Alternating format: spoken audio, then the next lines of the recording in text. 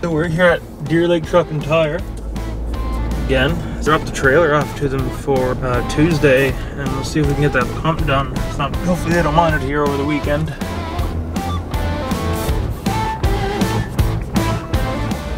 Hey.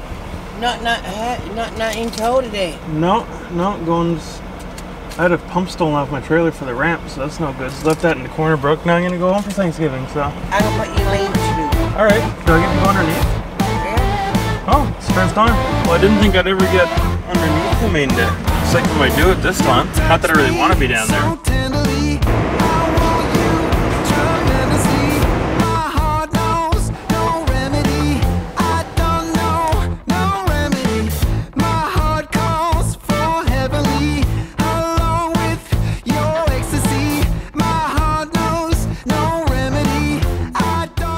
Guys, as promised, I'm gonna do that Q&A video for you. Yeah, what a beautiful day. It's like not too warm. It's like 14, 15 degrees, which is perfect for me. I don't like heat. Oh man, just look at this. Look at this. At that. Let's hop in the old Power Stroke and answer some of those fine questions that you guys gave me. An update for you guys. Didn't get the pump. The CCV didn't come in that Friday, but we did get our glass there. That was expensive. On with it. Hope the keys are in here. All right, let's go for a little drive there till we get some internet service.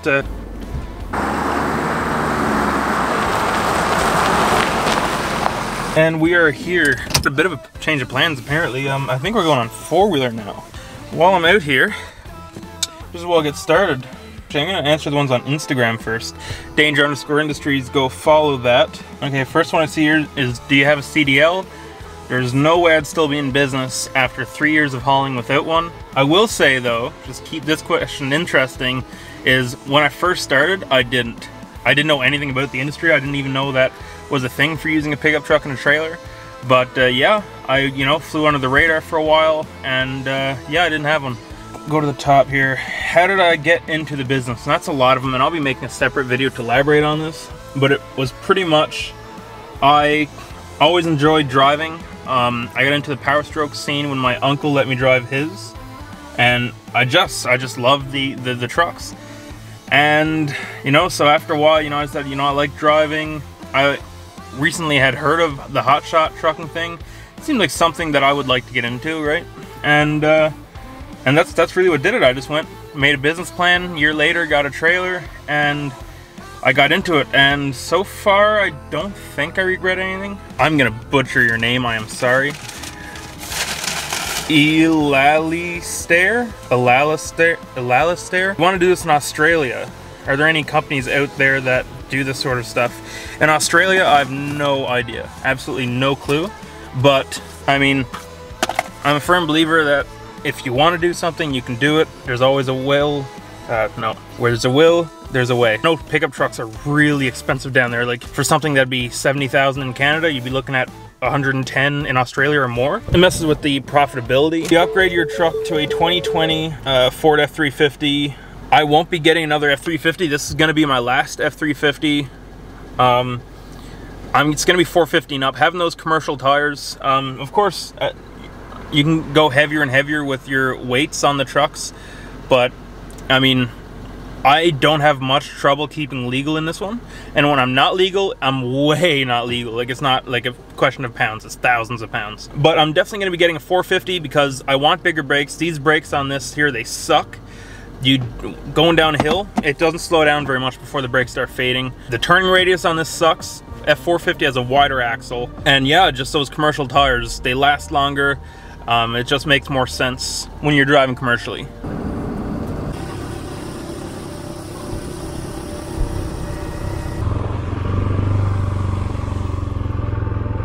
So we're here bottoming out on every rock that's like, even rocks you can't see because there's plow mounts.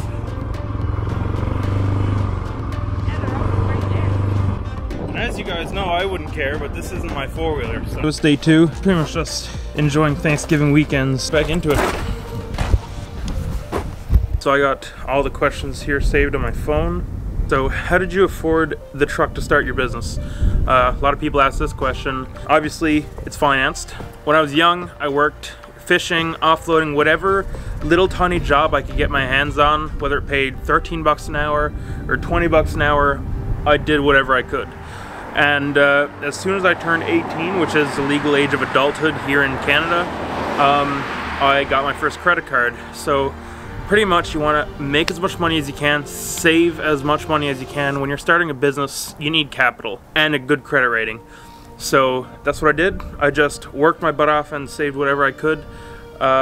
You know, you can get jobs anywhere from Tim Hortons to, you know, road work if you want to do a couple little courses. There's a lot of good paying jobs you can get with a course that lasts, you know, 3 or 4 a week, 2 weeks, and that'll open up a lot of possibilities. I got an opportunity to work with the big Muskrat Falls project here in Labrador. That's where most of the money came from.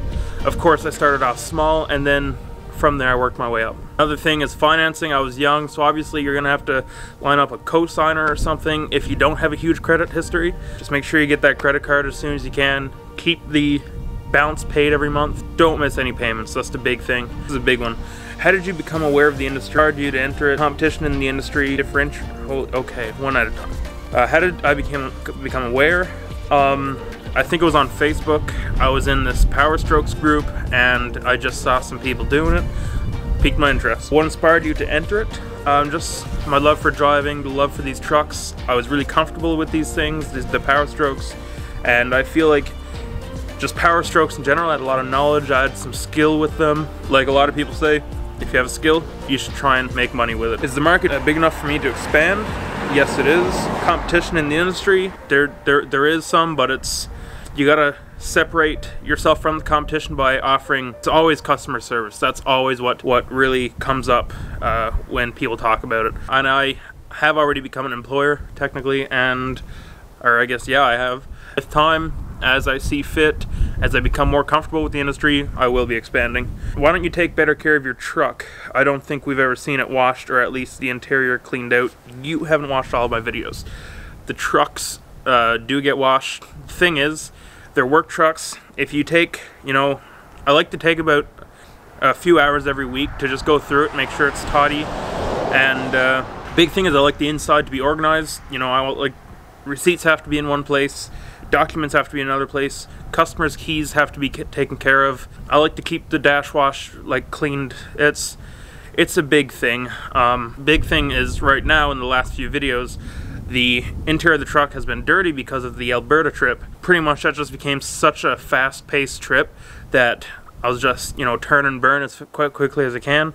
On my way back from Alberta, I didn't take a single hotel. I was just on the road trying to cover as much distance as possible. For the outside, just the gravel roads, you know, when you're putting a lot of kilometers on a truck, it gets dirty. So I could clean it, drive 2 hours, and it'll be dirty again. So that's the reason I don't put a huge emphasis on keeping the truck clean. I like to keep it presentable, but sometimes it's not even an option. I'm gonna look into getting like an F11 top coat or some ceramic coating. I should be able to just buy a few pressure washers, put them all over the place, and every now and then give her a good spray down. For me, it takes about 2 or 3 hours to clean one of these trucks on the outside, just get it looking okay. I mean, it's pretty much futile. Problems you've had with the 6.7? No, I am not answering that question. Too much of a question. My F350, I had a sensor go. This one here that you guys are sitting on, a lot of stuff. Pretty much everything plastic.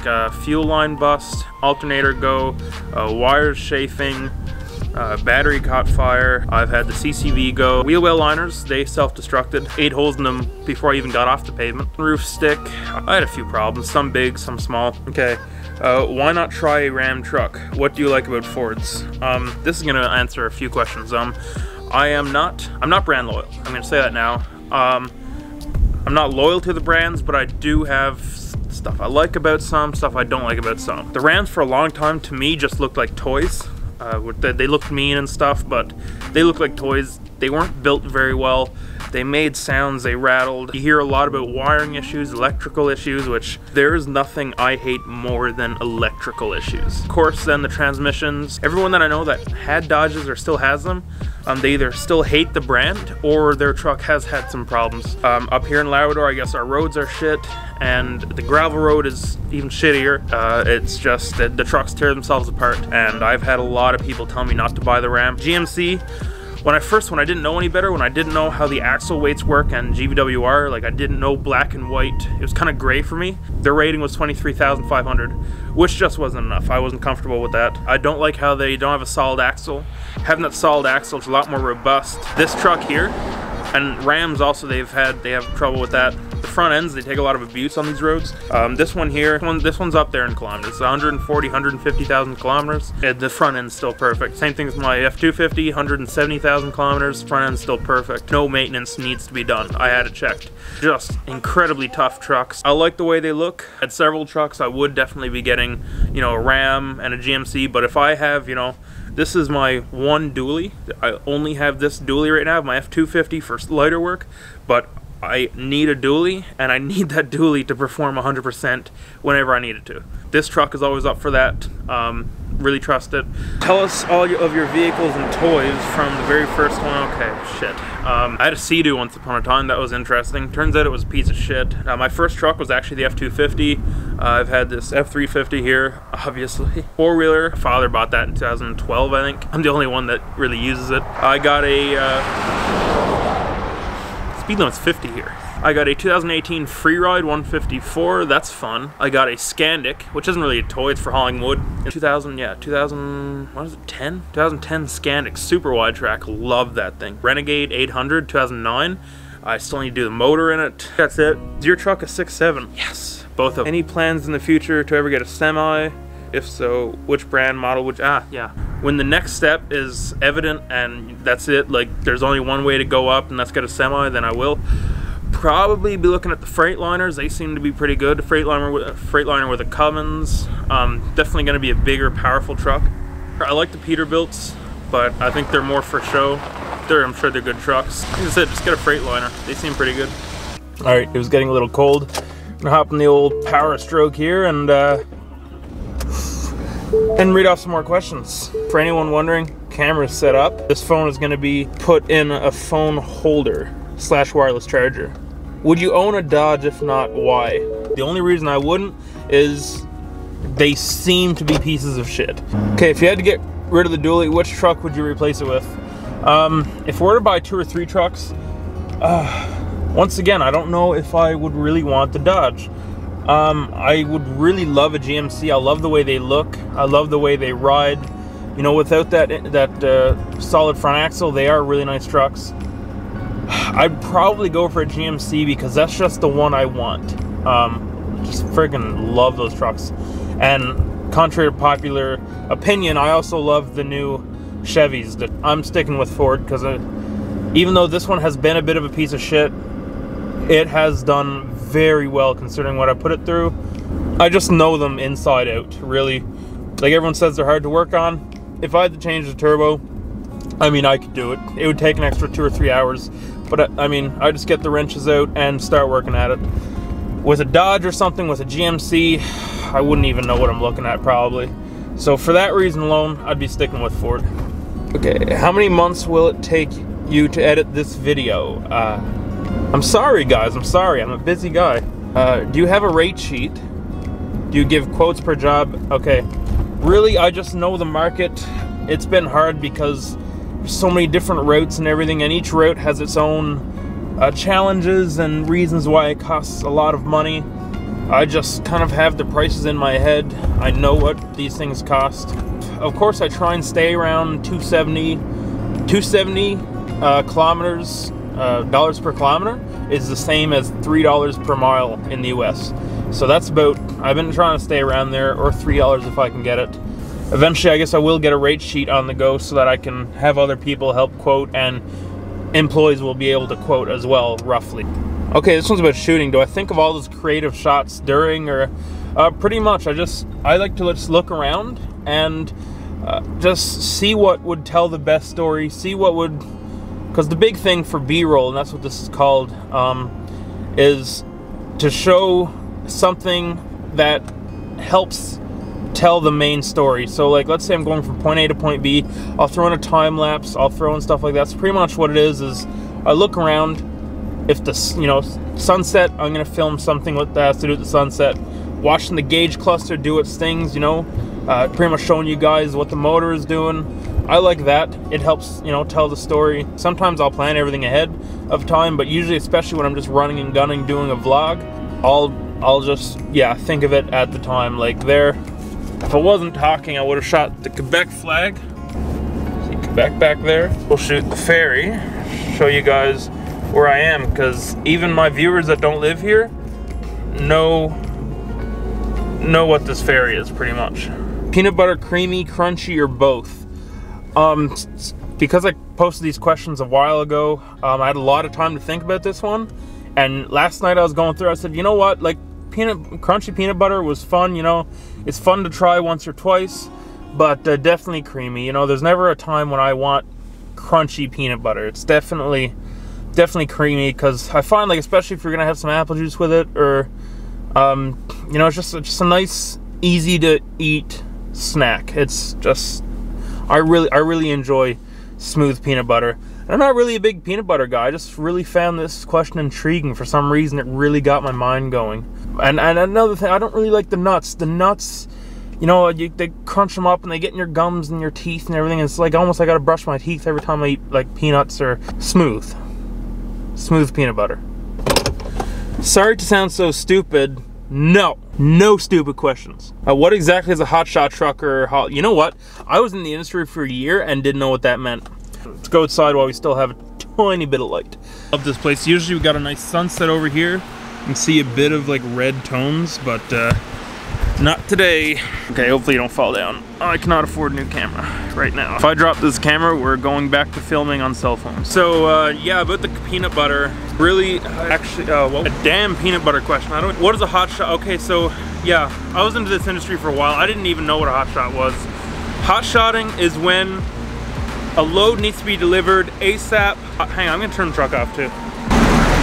Friggin' DPF just stinks. Usually track trailers, they're booked for like 2 or 3 weeks because you need to be with a truck like that. You need to keep the money rolling in.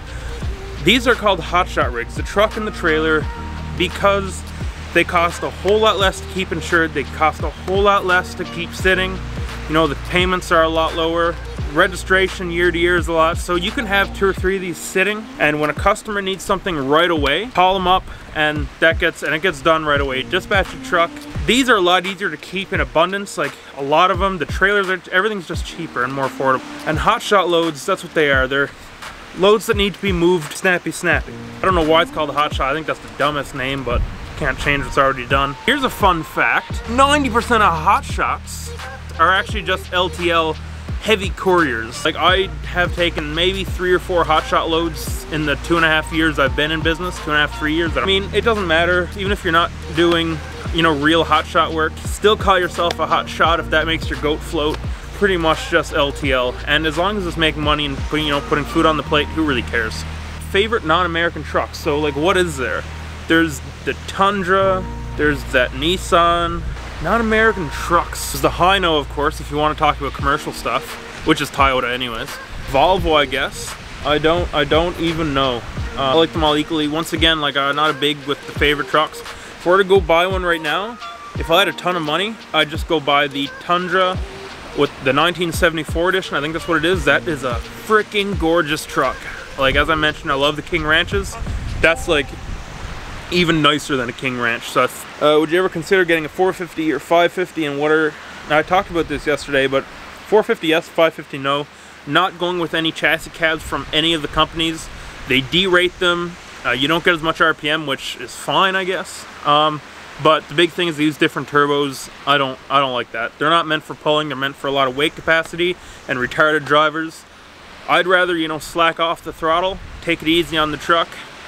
What is my opinion on flatbeds? Also, flatbeds, I always kind of wanted one, but I like how the truck, when I don't have the trailer on, that's another reason I like to use these trucks. It just doesn't look commercial. I can comfortably ride around in it. The flatbed, I find, especially, the way my trucks end up looking, it'll get sandblasted and rusty, and I just don't want it. If I'm gonna use a pickup truck, I want it to stay a pickup truck. You know, I'm not trying to make it into anything else. Why don't I have a transfer tank? I like the bed. Literally, it's the same answer. I just like having the bed, being able to put four-wheelers, skidoos in it. Sometimes I have to go, drop the trailer and go a distance, like out of the way to get a snowmobile or a four-wheeler for someone. That way I'm able to put it in my truck. Instead of hauling the big heavy trailer with me, especially doing LTL, it makes doing little runs a lot easier. And the transfer tank, just, I'd lose space. Why did you just go into the business for yourself instead of working in the industry? Pretty much, I just have a fuck it, let's do it attitude. That's the way you gotta be. If you go hesitating, you know, next thing you know, I'd work, you know, 3 or 4 years, meet the love of my life, be comfortable, settle down, get a good paycheck coming in.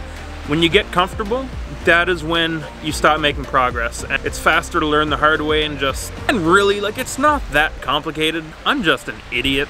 Whether I work for someone else or work for myself, I'd be making these mistakes. At least now I can just answer to myself and not have to tell someone else, right? Okay, I see a lot of people say you're reckless and dangerous when you do things, loads like snowblower trucks. Do you think hauling such extreme loads with an F350 is actually dangerous? Or do you feel you handled them responsibly and safely? Personally, I think you were fine. You're very good at strapping down loads from what I've seen, and you seem to know your limits. Thank you. That's the big thing. You could haul whatever the hell you want. If this truck can move it and stop it reasonably, you could haul it. You know, you might have to go 5 kilometers an hour to do it safely, but you can do it. So the big thing is just always to take your time. That's why I went back and said to the customer, you know, I'm gonna have to charge you a lot more because it's gonna take a bunch more of my time. I'm gonna have to go really slow, and it's gonna have extra wear and tear on the truck. A lot of people, this is what I don't show in the videos because no one really wants to see me just crawling across a road. But especially when we came to that big hill, you saw me put it in 4 low going down the hill. That's just, probably didn't even have to, it was just a precaution. And I crawled down that hill going 10 kilometers an hour. Telling me I'm gonna kill someone is shit. So that's why I brush a lot of the silly comments off, is because no one really knows what precautions I took. The big thing with the videos is no one really cares. You know, when I get tired, I'm the first one to say, screw this, I'm gonna get a nap. And I make sure my customers know that. I'm not putting my life or anyone's life or even a tire in jeopardy because it's not worth it. How far west do you go? I want to go to BC, but so far I've only been to like Calgary. I think that's the furthest west. Been to Fort Mac, pretty much stopped there. I've been to Banff, like just, you know, in the mountains, pretty close to BC, but not with the trailer. To and from the US, once again, the US, I believe that the DOT is a lot worse than the US, so I'm gonna make sure that I know pretty much everything before I go messing around down there, because that's a long ways from home. Something I've noticed is that the further you get from home, the sooner things go terribly wrong, and when they do, the worse they are. I'm alright in Moose Land drinking maple syrup for now. How do you get a license to transport what you transport? You sign up for a course, and that's it. For me, for my CDL, I challenged it. I just went and, no studying, no nothing, just went and did the test, and I passed it, and I got my CDL. Biggest load you ever pulled, weight and size. Okay, weight, that truck, that second truck that I took, that was definitely the heaviest thing I've ever taken. And size, for size, definitely that truck, that's absolutely huge. Just weight and size, it was crazy. How many times have you been stopped to get your load checked? I'd say a dozen. You abuse the crap out of these Fords, it's not gonna take it as well as the Ram. Buy a Ram, you won't regret it.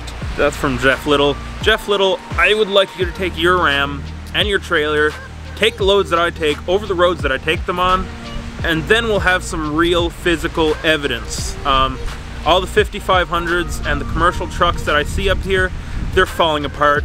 The Rams, people are telling me not to buy them. The company drivers, even Ram people tell me not to buy a Ram. Up here, it's a different game. Maybe they'll take it, maybe they won't. All the people telling me to buy Rams and stuff. I will one day, but for now, they're not lasting, and that's fact. They're not lasting up here. What would I have to do to his F350 to make it reliably tow 20,000 pounds? Really, it's an 06, so really just, as long as it's bulletproof, and yours is apparently, 530 horsepower, 970 foot. First thing, turn that the f down.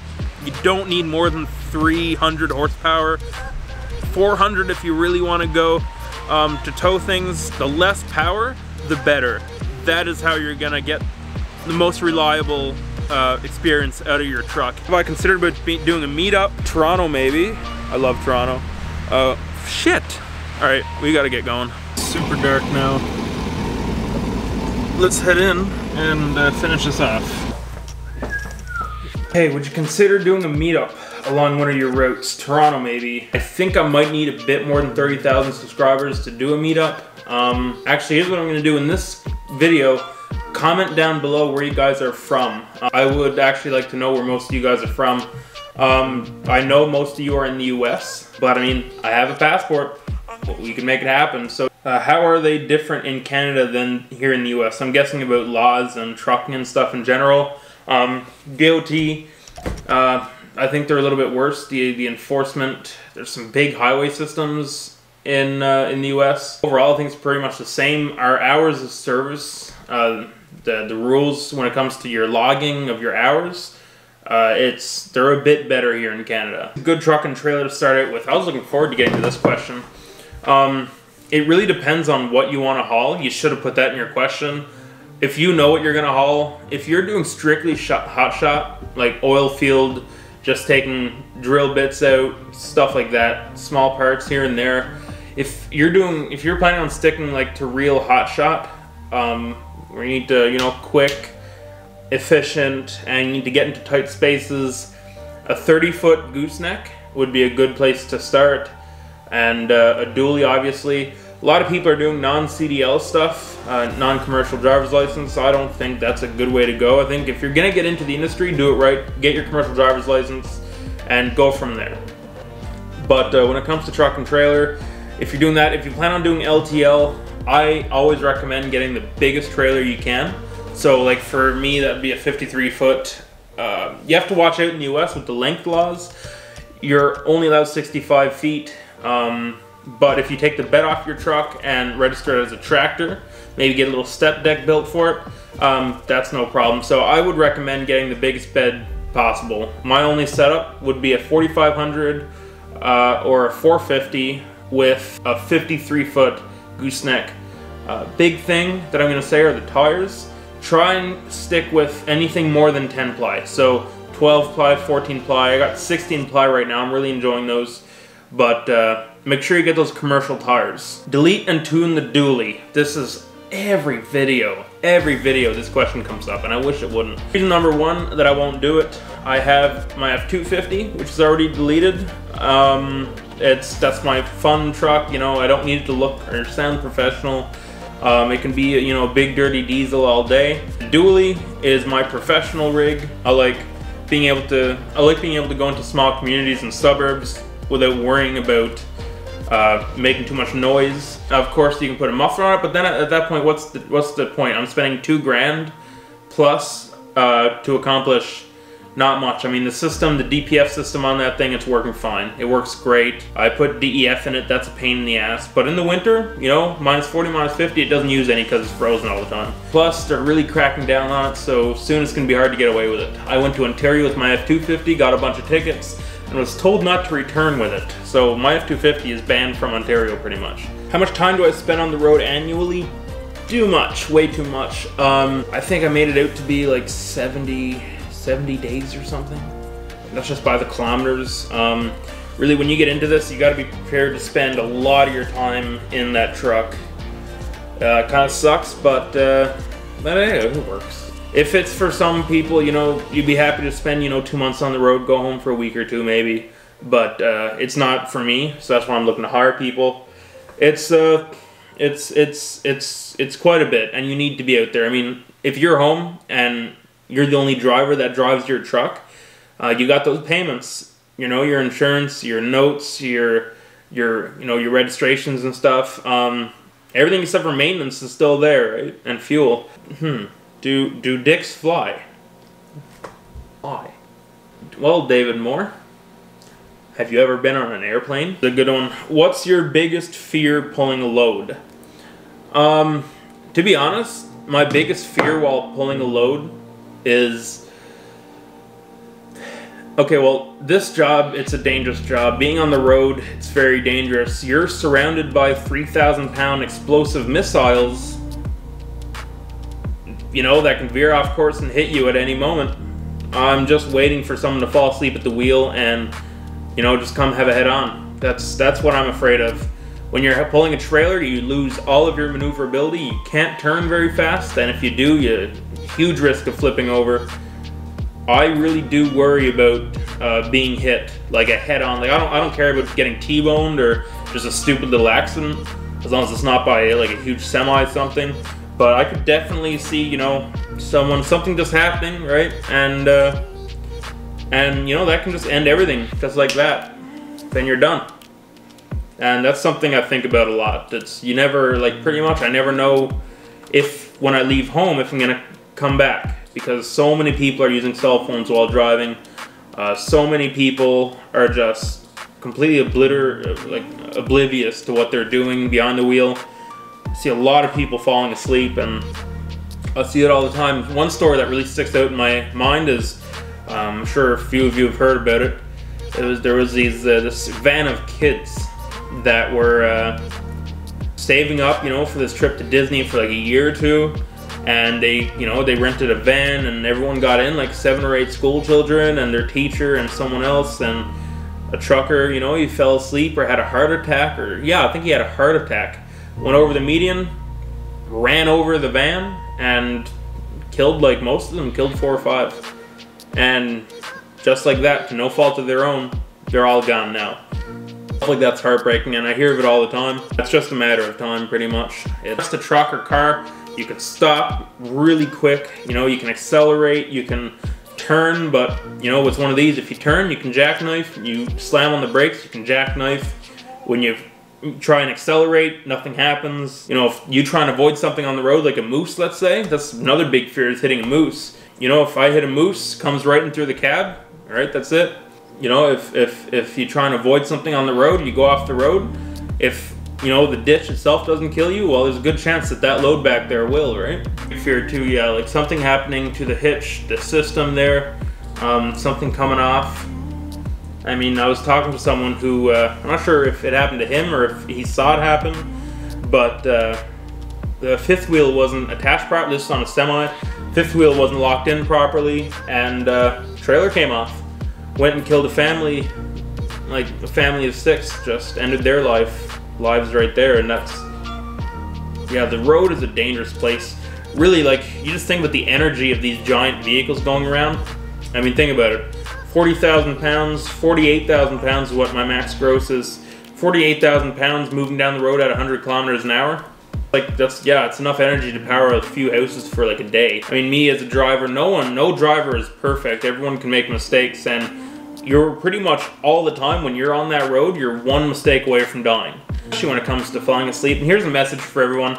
If you drive and find yourself getting tired, it's not worth fighting it. You know, especially, it's so easy to just drift off, fall asleep, and then next thing you know, you don't wake up, right? You're dead. That's it. You're done. So if you ever, guys, if any one of you ever get tired, you know, just say, well, it's a good time for a nap. Who doesn't like a nap, right? And you know, if you're in a hurry to get somewhere, it's not worth it. It's never worth it. It's not gonna. Guys, well, geez, that's it. There was a lot of questions there. It was a blast going through them. It took like no time. Let me know if you want to do more of these. You guys had a safe and enjoyable Thanksgiving. Hope that you guys got home with your families. If you didn't, especially, you know, all those guys on the road out there, you know, I hope you made the best of it. If you were on the road, I hope you got good goddamn paychecks. Guys, for all the subscribers, like 30,500 now or something. It's awesome. Love seeing that go up. You guys have a good day.